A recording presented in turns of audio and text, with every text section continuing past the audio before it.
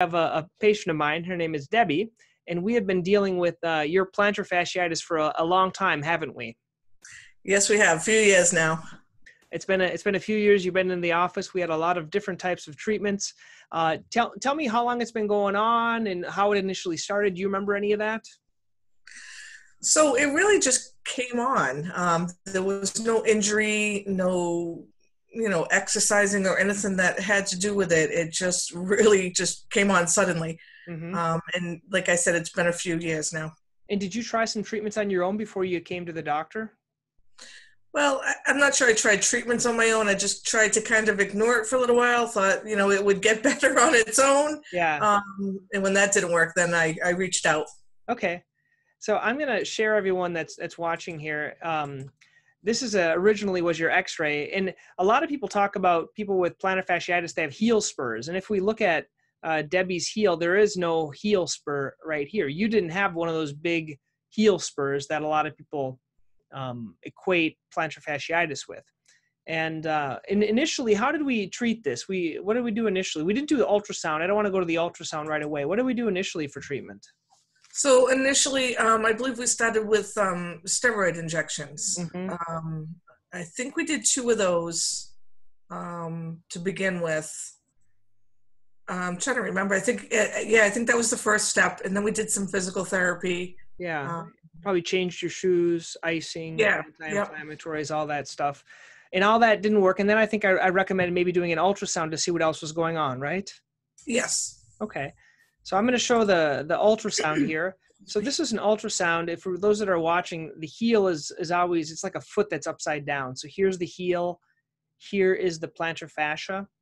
And here is this kind of this white area that's outlined is the plantar fascia where it inserts into the heel. It's not very thick at the heel region. It was more thick and inflamed right here a little bit further. And there's where there's some thickening in there and inflammation. And so that's then we started to do a different type of a treatment. I think that's when we did the shock wave. Is that right at that time? Yes, we did. Shortly after that. So this is kind of looking down at the heel. This is the little checklist that I tend to review with patients a lot. And I think we did the x-ray, we did the ultrasound. Did we do an MRI as well for you prior? We did not do the MRI, no. I don't think an MRI is always needed because we had the ultrasound views. So then we did the shock wave. We tried a couple of cortisones, anti-inflammatories, physical therapy, home stretching. I think you maybe used a night splint too. Did you try that? Yes, I did. Orthotic shoes, everything. And then, so let's talk a little bit about before we get into the advanced things, then we did some of the shock wave. How was that? Did that work a little bit? Did it help temporarily or not at all? The shockwave did help temporarily. When I say temporarily, I mean a week or 2. Okay. Yeah. And normally for shockwave, we do 3 sessions and we give a 6-week break. And then all of a sudden we tried everything. I think I even put you into a walking boot, didn't I? For a little bit? You were in a walking boot. So you tried my whole list. And then it got to a point after a couple of years where like, let's just kind of do the surgery. How was that making that decision and going that route? So the decision was fairly simple to make because we had tried everything. I think jumping to the surgery, if I hadn't tried anything, would have been more difficult, but I was just at the point of frustration and the point of just wanting to get rid of the pain. Yeah. So jumping into surgery really was not a tough decision at all. And so we decided, we scheduled it. How was the whole process of the surgery for those that are maybe considering doing surgery? What was the process, the preparation and the day and things like that? Everything went fairly smoothly. Actually, the surgery happened a lot sooner than I had expected. I think it was probably about 3 weeks out from the day I left your office to the day that we did the surgery. The process went really smoothly. I really enjoyed coming into the office and going over all the paperwork. I've had surgeries in the past where that's done in the hospital and you're just kind of at a state of nervousness in the hospital preparing for surgery. So to go over that pre-hospitalization felt a lot more comfortable to me. Yeah. I do that. That's my pre-surgical discussion. I call that. And I did that. I always feel like when you do it at the hospital, it's almost like you're getting caught. I don't know, for lack of a better term, you're caught unprepared. Like, not Yeah. that you're not going to question anything before, but when you do it a couple of weeks or some time before, you can ask all your questions, get everything cleared. We went over the surgery, the recovery, and everything like that. And we opted to do a plantar fasciotomy, which is cutting through the fascia, right? Yes, we did. Okay. And how was the surgery? How was the pain afterwards and things like that? There wasn't much pain at all afterwards. I had the walking boot already, so we just used the same boot. But the pain level was very minimal. I think ibuprofen is all I needed. And, I think the hardest part really was not being able to drive because it was my right foot, but Yeah.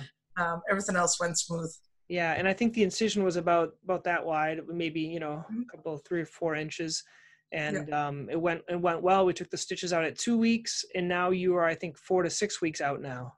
Yes. And compared to kind of before and now, how much better do you feel and things? Oh, I am probably about 80% better Good. at this point. Very, very minimal pain, maybe every once in a while, but nothing compared to what it was. Okay, good. You said you've been doing hiking and other things that you've wanted, Yeah. that you haven't been able. That's what we find a lot of people with plantar fasciitis. It hinders them from playing with their kids, their grandkids, doing activities.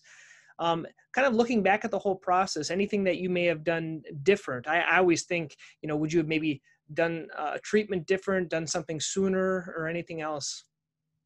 Well, knowing that the surgery was successful, yeah, of course I would have jumped to that a lot sooner, but I'm comfortable with the fact that we tried all the other options before jumping to surgery. So Yeah, I think most people kind of do that as the last option. That's kind of the way I do it, because there's always risks. Thankfully, you didn't have any of the complications that we talked about, but yeah. there's always risk with everything.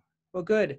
Well, Debbie, thank you so much for being here and sharing. I'm gonna just go back here and show everyone that's watching quick this list. And if you want this treatment checklist that we talked about and kind of the procedure, I have this little. I'm kind of a techie guy. You can download my presentation on plantar fasciitis, so you can get all the slides, read about it, talk about the advanced treatments. Just take a picture with your phone with a QR reader. And things that we kind of didn't do, we didn't do amnio or PRP. We kind of went just to surgery in your case, just because these ones are kind of expensive and they delayed, and you've had it so long, we went down to the surgery. So if you want that, you can download that. And thank you so much, Debbie, for being on the call. Sure. Thank you.